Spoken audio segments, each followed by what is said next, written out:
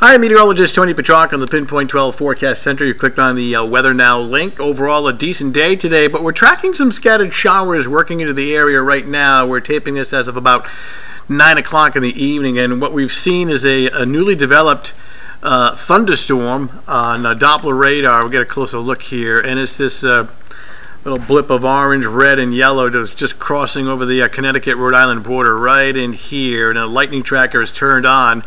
And we do have some cloud-to-ground lightning strikes associated with it. This is western Kent County right in here, approaching Foster, Scituate Reservoir in here. This is Route 95, so this is tracking off to the east and, still holding together. Initially, it looked like these storms are going to weaken a little bit, but we do have one that continues to flare up as it moves into southern Providence County. So anywhere from Providence, point south into Warwick, West Warwick, and out towards East Greenwich. It won't last very long, but that storm coming through right now, it's really the only one that's on the Doppler radar right now. Most areas just some generic light rain showers.